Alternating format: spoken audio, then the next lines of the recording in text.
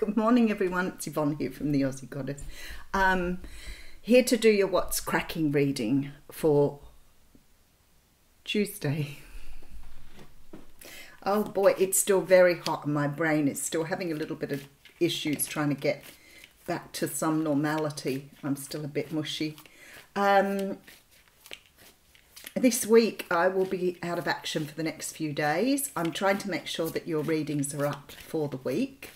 And I will try to see if I can get some readings done over the next few days. If you're after a personal reading with me, I strongly suggest you still send it through. I may not get around to it this week, but at least I can put you on a list for next week. Because it will back up if I'm off for a few days, I can guarantee you. If you're interested in readings or the life coaching program that I'm currently offering, I've still got reduced prices till Christmas. I do ask that if you are interested, you get in before Christmas, register your intent so that at least I can offer you the reduced rates. If you're not sure about the life coaching, I'm more than happy to answer that in an email. So I want to say thank you so much to everyone. I had some beautiful things to read this morning when I woke up that people had written for me. I don't miss anything you read. I always read through everything. I always let you know I've read through everything. But sometimes people write me really personal. I'm not talking inappropriate. I'm talking about really personal experiences, and I just feel that's beautiful that you feel comfortable enough to share that with me. So I want to say a huge thank you to you people as well. I probably won't get to go live tomorrow, although, as I've said, there's a possibility. Still sees if my motherhood skills are still up to scratch with 4 grandchildren. I might be a little bit more organised than what I think I am going to be. All right. We're going to use the Gilded Tarot Royale for your reading today.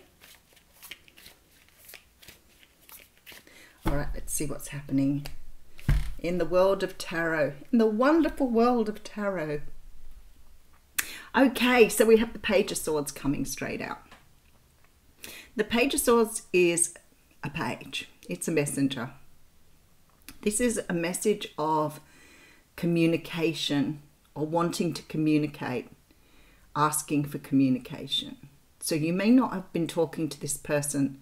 They may have been keeping a little bit of an eye on you here, though, with this Page of Swords. Here's a little bit of a watch, wait and see person. I don't like this stalker thing. It makes it sound negative. We all stalk. This is someone who's been watching you. Someone who wants to talk to you but is trying to find some sort of way of getting through, some sort of way of breaking perhaps a vow of silence is what Spirit's saying to me. So I don't know what's been going on there. Maybe whoever this person is has not been talking to you for whatever reason. And they want to talk now. There may be an apology here, because sometimes we see the sword as that communication around something that may need to be expressed. But whoever this person is, they're actually trying to find some way to communicate. And then we have the card of communication. All right, so this is the card of very quick, very rapid, backwards and forwards conversation. It is the arrows of love. It is a communication where people are expressing their passion here. And it's going backwards and forwards. There are 2 people sharing communication here. All right, somebody feels a bit sad about the past. Somebody has regrets and remorse about what has happened in the past. So there's some need to express their feelings or their hurt and pain. The 5 of Swords is a bit of a sad card too, because it means someone's more focused on the past than what they are in the future. And there's obviously stuff in the future that they need to be focused on, but they're more focused on the regrets here. All right, and then we could be dealing with a Leo here. We have here someone who has made changes to themselves. They may have put in some work to work on their own perhaps limitations or their own ways of doing things. Someone who's tamed their inner beast, someone who's understood the value of going inside and working on their own aspects. I feel like there's a lot more with that card, but I won't get in too deep. Six of Pentacles. Okay, so someone here has realized that something in the past they hadn't invested in. There was something in the past, perhaps this relationship with you. It might have just been generally in their life. But I feel like this is, you know, a lot to do with your situation. This person has realized or had some sort of awakening or realization that perhaps they've taken people for granted and haven't always invested in a way that was healthy. So your person may have walked away because they couldn't invest in a situation with you because of their own limitations, because of their own inability to share the wealth, to share the feelings, to share the emotions. And this person is coming to some sort of realization here that they need to, and this doesn't necessarily have to be romantic. This could be a family member, a friend, but it's somebody who's realized here that they were unable to invest in you the way you were investing in them. The Star card is here too, so it sort of implies that this break from this person, or this sort of gap, hiatus that you've had here, was really necessary for you both to build your own skills. It could be that you both have had to do deep inner work. There could have been something that was said way back when the communication broke down. There could have been something that was said to both of you, I'd say, by the feeling of this, that triggered perhaps some emotions or some insecurities, some healing that needed to be done. And this trigger is what has got either you and or your person working on your own energies. I feel like this person has regrets about what happened, but it sort of feels like you're mirroring this person anyway. It feels like you have the same sort of regrets or remorse about a situation. But I feel like with the Eight of Wands, it's like it's time now to nut it all out and get it out on the table and ensure now that you can move forward without those regrets. All right, let's see where this is going.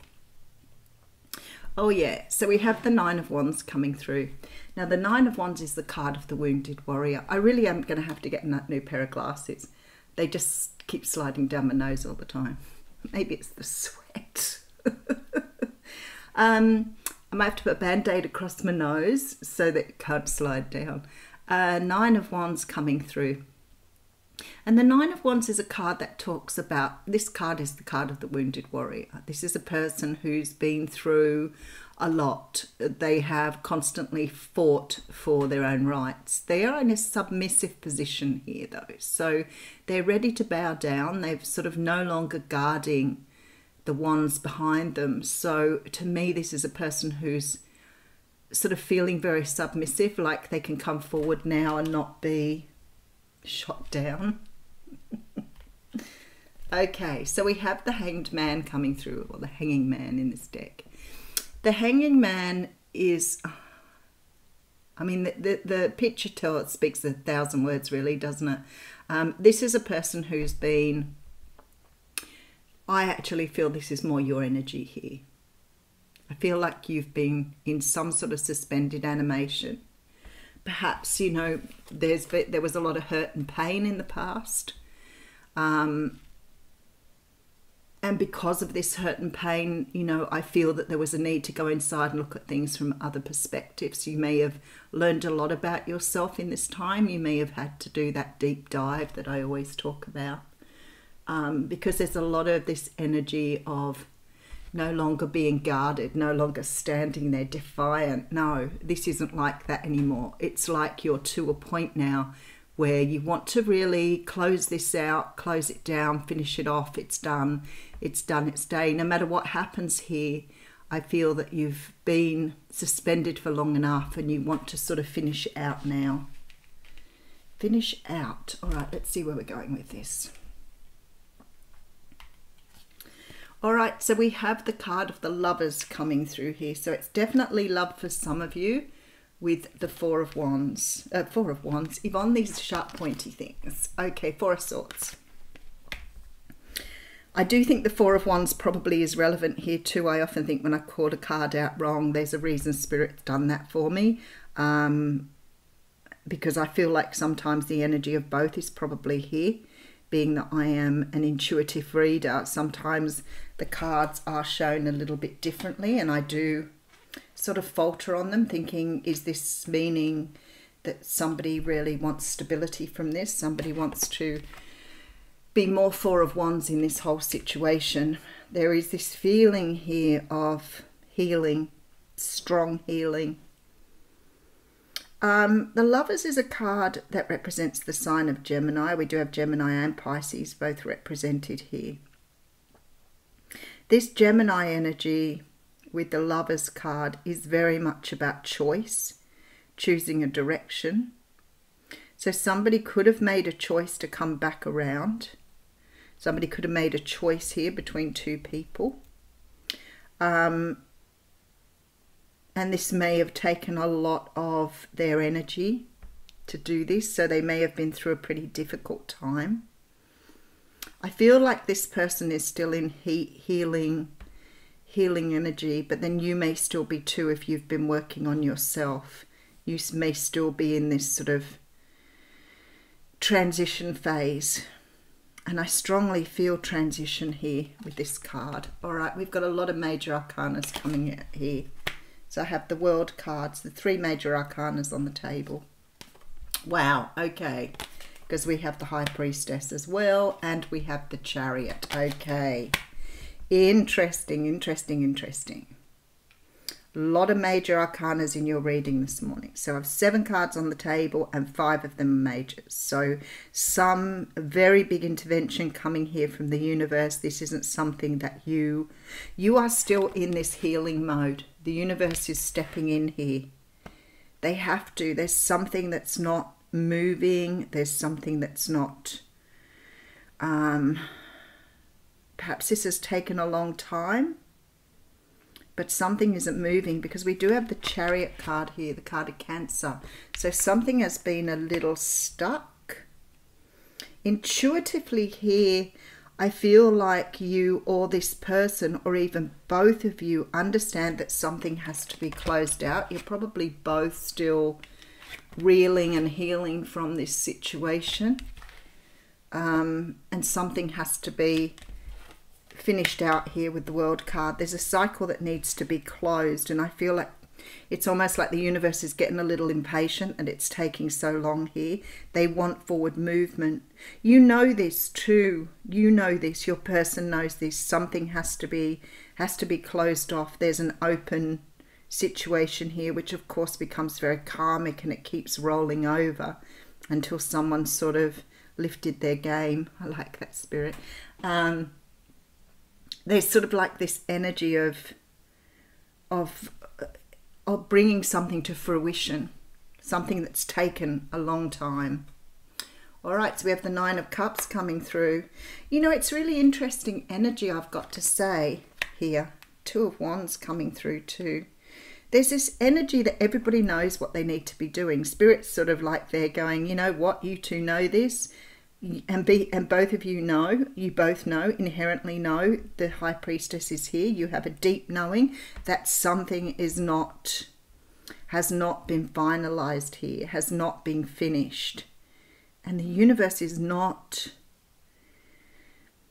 The universe does not like the energies when they are out of kilter. Something is destined here. There is a destiny here. Something is destined to move forward, but is not going in the direction it needs to go in. I feel both people in this, both want a result, both want a resolution, and the universe wants you to finish it off, to do it, done, dusted. But yet, despite the fact it's what you both want, you're both holding back here at the intersection, at the crossroads, wondering how to move forward. And this particular Chariot card is stuck. The Sphinxes aren't moving. All right, let's just see what the last card is and we'll go back over it. Four of Cups coming through. Okay, this is quite interesting because what I see here is two people who both are reluctant to make the first move. That's really interesting. All right. So we have someone who's been keeping an eye out and holding back on communication. I feel like they're ready now. Someone is ready to move forward. We do have this Eight of Wands, which implies that there are messages going backwards and forwards here. I don't feel like with this card that you're talking to this person at the moment, but I feel like you both want to communicate. There is regret and remorse about the past. I feel like you've both been sort of thrown into this healing energy. So you were both triggered here by something that happened in the past. And I feel like whoever this is here, whether this is you or your person, this is a reluctance to give to a situation that you know you meant to be giving to. There is destiny here. Something is really, something was meant to move forward and it didn't. Someone's held up the proceedings as it was. And I feel like you've both been set into action. You've both been led and you've both done what you were meant to do, but it was meant to finish out. And there was, I feel this energy of something now being, it's sort of like, maybe it's been so long that both of you are reluctant to communicate. The crazy part is you both want this. The wish cards here. The universe is saying here, it needs to be closed off. It needs to be finished. There needs to be some sort of closure here. And I feel like you know that because the High Priestess is here implying that there is intuition here. So you both know. It's like you're both receiving a calling. You both understand. But maybe one person's reluctant to communicate and you're waiting for that too. It's possible with this Four of Swords. But again, with the energy of the Four of Wands, where it feels to me like you want the stability here. All right, let's have a look what we've got. Oh, the Five of Cups has come back up in the oh, Eight of Wands. Okay. When you shuffle and shuffle and shuffle and you get the same cards back again. Okay. A lot of water energy here. A lot of love, a lot of cups, a lot of emotions. And then we get the Queen of Cups, Cancer, Pisces, Scorpio. Somebody really wants to express emotion here. They want to break their silence, look, and communicate. All right. Let's read an oracle card. And we'll read from the Journey of Love on this one.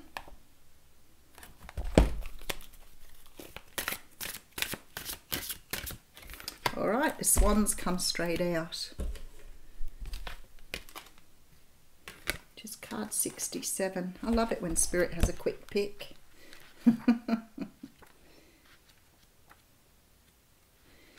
Okay, gliding with grace, nothing is withheld from this beautiful soul. It can discern what is genuine, authentic, loving, and what is from the ego parading. Even though the most impressive words or gestures, sorry, I think I do that every time.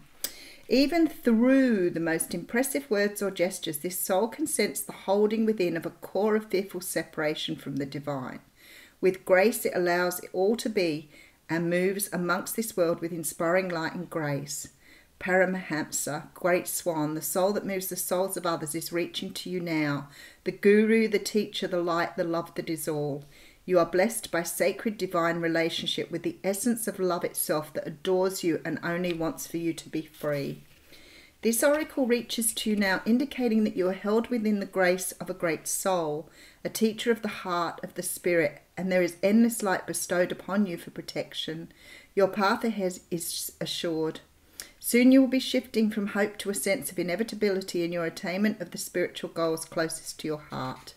Be with your practice of love